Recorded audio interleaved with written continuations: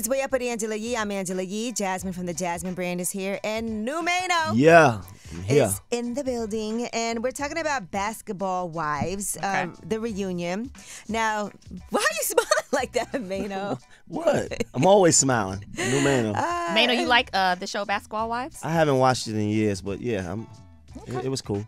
Mano's just happy to be out here. Yeah. You know, woke Blessed. up. Yeah, That's it's a right. blessing. It's a blessing. All right, well, one of the things that happened during the reunion that everybody was talking about, and we talked about it up here, was Jackie Christie and Brooke Bailey got into it because Brooke Bailey, her daughter died in a car accident. She was only 25 years old, and she felt like Jackie was not supportive at that time. Here's what originally happened during the reunion. When my daughter passed away, you didn't even send one flower. You've been in LA, you didn't knock on my door to give me a hug or just to sit next to me quietly. You showed absolutely no support. First of all, I didn't know what to say. And I'm so sorry. Most people don't. I knew that it would be a touchy situation when I saw you again. I sat and I cried for hours. I have 2 daughters. I didn't call you, but it hurt my heart that this happened to you. You have been through with your husband. I sat in your house and I talked to you for hours. So don't sit here and tell me I'm not a friend, because that's a lie. What me and my husband went through has nothing to do with the death of my daughter, and it's in no comparison whatsoever. I didn't know what to say. Wow. Okay. I think all you can say now is I'm sorry. Right. I'm sorry. I'm sending my condolences. Yeah, I'm sorry that I should have stepped up. Yeah. All right, so they've taken to social media to explain and provide some clarity on what happened. Now, Brooke said on Twitter, and to be clear, Jackie Christie sent me a very generic text days after my daughter passed, but the friendship that I thought we developed behind the scenes, I expected so much more from her. She knows this. We also discussed it at the reunion. Jackie Christie responded, really hope everyone stops spreading lies and hate about such a sensitive topic. I'm truly disappointed the narrative is being spun in such a way to insinuate or say I did not call her. On the very morning we all found out, as I said at the reunion, I spoke to Tyler and sent my love, prayers, and condolences. Here's what else Brooke had to say in response. So when my daughter passed away, her sending me a generic text, you know, maybe it was wrong for me to expect more from her, but I definitely did. You know, when you consider someone your friend, you expect certain things. And I know what I would have done for her if she was in that situation, or how I would have been there for her. And it's not about her buying me a flower or flowers, doing anything other than being there for me. And if that was me expecting too much, then that's just what I did. And that's my fault for expecting more than what she was able to provide.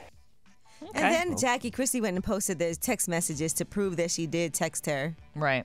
And reach out. Okay. It is a sensitive topic. It really is. Yeah. It's crazy that it has to be addressed in this way. Because what's the really right way to show your concern? There is not one way. That's the thing. What I'm saying. Yeah, there isn't one way. Yeah, she did text her. Yeah. But I guess you feel like if you're really good friends with somebody, they would do more. Yeah, and that's what she was saying. She expected more. But I appreciate them kind of giving clarity to, both sides, because it played out on the reunion, so. Okay. All right. Now, here's another Instagram post that happened. One of the members from B5. You remember the group B5? They were signed to Bad Boy. Here's a snippet of the song Say Yes.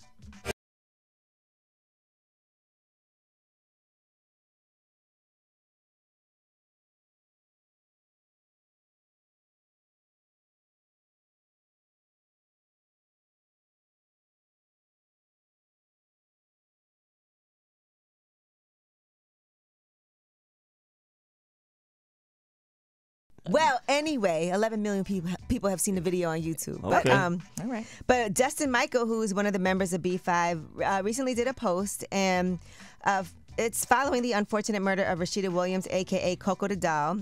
He said he wanted to make his relationship that he has public. He's dating a film director, D. Smith, and he wanted to advocate for his girlfriend. Here's what he had to say. My girlfriend, she is transgender.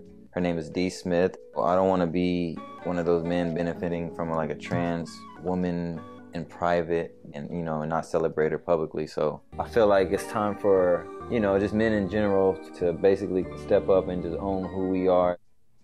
All right. And D. Smith reposted the video and said, I'm so proud of you. We've known each other for almost 10 years now, and every moment with you was always validating. So many men only dream of being as brave as you are.